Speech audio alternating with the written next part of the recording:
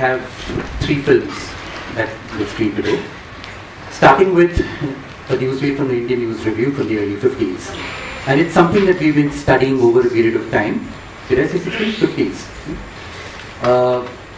Studying the newsreel as a record kept by the state of the history of the nation.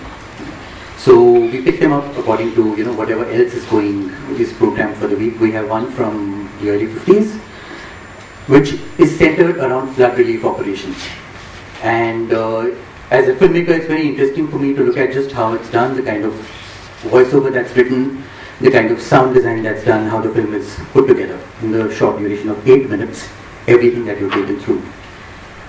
Followed by, again, one of my absolutely favorite films, Amir Khan on the classical musician, made by S.N.S. Shastri. An 18-minute film, which is a very, very important study of just what is possible with the non-fiction form. Because for most people, the idea of a documentary is of a particular kind of film. And this just completely upturns that and exposes you to something which is way, way, way more innovative. And I don't want to speak too much about it, we'll see it.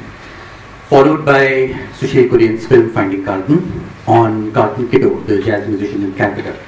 And we're honored we have Sushil and the entire crew here of the film. So that's going to screen third. So we'll keep introducing each film as we come to it. So we'll start with Indian News Review number 310. And I'll keep talking to people, so we'll go to Amir Khan after that. Thank you. Thank you for coming. I'm very honored, though, before we start, to have Mukul here, who is absolutely responsible for this film, along with everybody else except for myself. Rikhav Desai, who's here, Suti Vishweshwaran, who is hiding somewhere, and Suresh Rajamani on sound. And in addition to that, people without whom this film would not have happened, Deepak Mehta and Sujata, who are sitting somewhere, I don't know, there they are, thank you Deepak, and Naresh Fernandez, the one and only Mr. Jazz of Bombay, whose help and graciousness were absolutely instrumental in this film coming about. Thank you, and his knowledge, of course. Thank you.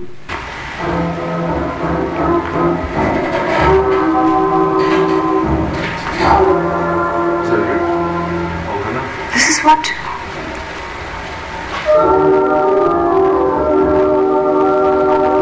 This is my dad. This is his sound. This is my dad's band. I have heard no recording of it. But I do remember listening to these rehearsals.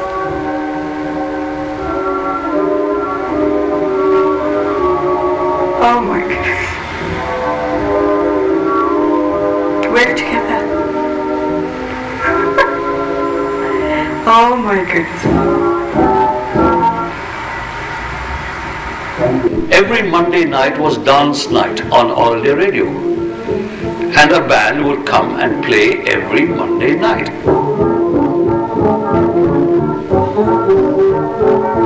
Everybody heard some jazz in some form, movies or somewhere. Records were being issued here. Rhythm House had a lot of jazz records.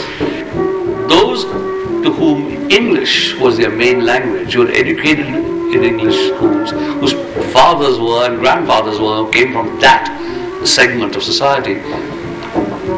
English music, i.e. Western music, was the music. There were famous film directors would craft a melody. Then they needed a girl musician to sit down and write the arrangements for 50 violins and 10 trumpets and heaven knows what else. They didn't know how to do that.